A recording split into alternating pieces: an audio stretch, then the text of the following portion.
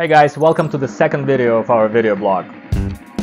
Before we do that though, just a friendly reminder to subscribe, hit that like button and leave us a comment to tell us what you think. So if you recall in the previous video, I told you that at least in my mind, motivation tends to be the best predictor of how good anyone truly is at, well, honestly anything, but particularly something like investing. When I realized that people who are really good at investing are usually those who have really high levels of motivation, not necessarily those that come from a specific background or went to a specific university. And a certain type of literature attracted my attention. There were a number of case studies where have taken groups of people who were non-professionals in whatever it is that we're trying to solve. And these groups of people, statistically, almost every time, I think the number that I remember quoted was something like 97% of the time, these groups of people were better than professionals who spent their entire life doing that particular thing. And they've done it with anything. They've searched lost submarines in the sea, or tried to guess an average weight of an item at some kind of a county fair. In case with guessing a weight of a bull, they've asked professional butchers and they've asked the crowd, and the crowd on average tended to have better predictions of what the bull weighs. And this particular pattern has been repeated through various industries and with applications to various types of things. So I thought to myself, look, this is a gigantic opportunity, right? You can have, potentially hundreds or thousands of Warren Buffetts out there that could be Warren Buffetts had they been given an opportunity. We were kicking the tires on an idea of doing something with this great amount of people out there who could be interested, particularly through the power of internet. Internet gives you tools for mass cooperation, things like Twitter or massive online games where you can get a bunch of people together to achieve some kind of an objective. And I thought, well, this can be applied to the world of finance. This is how the idea was born.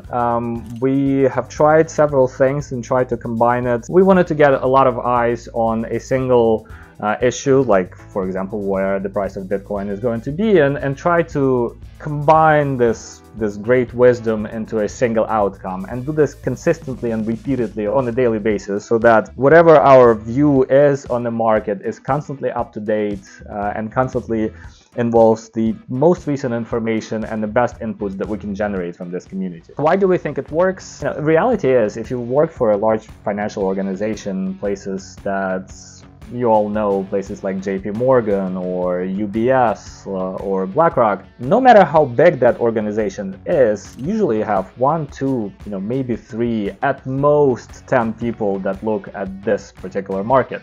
If you're a professional institution and you have a single analyst, or I don't know, maybe 2 analysts that looks at something like a Tesla stock, and on the other hand side you have 10,000 people who are also looking at Tesla stock, who have access to all the same reports, who drive Teslas or know somebody who drives Teslas, who read the news, follow Elon Musk on Twitter. Of these 10,000 people, the 1% should be at least as good as this 1 or 2 individuals in the professional universe, right? But what that 1% is shielded from is things that will happen to an individual. So for example, if you're a single analyst and you're sick, your partner left you, whatever happens to you, you will pay less attention to everything else and your performance might suffer as a result. If you have 10,000 people and you look at the 1%, well, the 1% is non-static. Some people will become better, some people will become worse, but the 1% will always be there. So if you can zero in on that best of the best in a continuous fashion, purely in theory, your information should be better, more consistent, and probably less biased. So this is essentially what we try to achieve. We've built the first, what's called the minimum viable product, effectively a small game that we brought to the market to see if people would be interested in doing something of the sort. Now, we were quite lucky with timing because that happened in early 2020. If you recall, that was the time of the lockdowns. People have generally had more time to themselves. People were more interested in finances or investing. A lot of people had cash payments from the government or free time, and a combination of this meant that many people want to invest for themselves.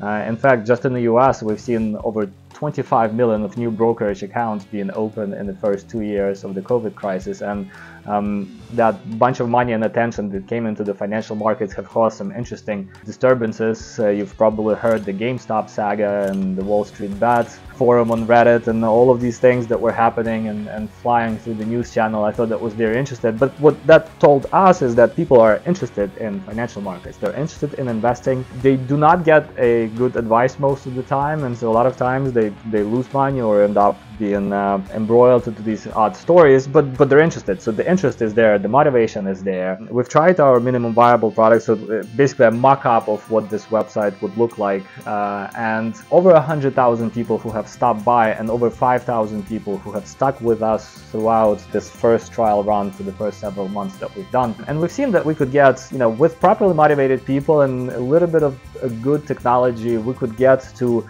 interesting levels of prediction accuracy.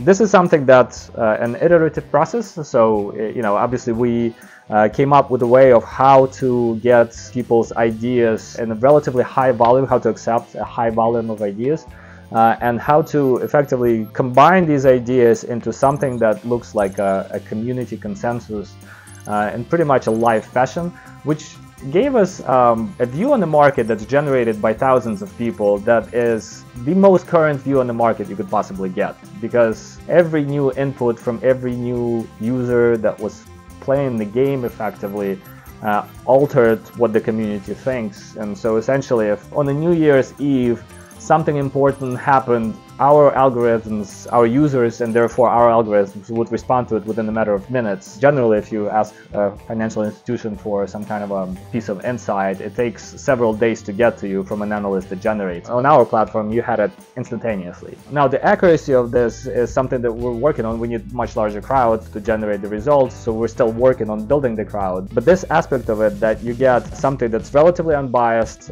something that gets to you as quickly as it gets to us, it's in real time, and something that is effectively being fed by people worldwide. So, it's not just what Americans think about Tesla or Bitcoin or whatever, but it kind of follows around the clock with the sun. We thought that there is some real meat in this. We thought that the numbers that we're getting and the community response that we've had to this prototype that we put out there was very interesting. The team has grown since. More of my friends have joined, and we've built a newer, better looking version of the platform with much better guts, much better algorithms, and effectively created the platform the way that it basically looks now. And we're very excited about it. So this is the journey that we're inviting you on.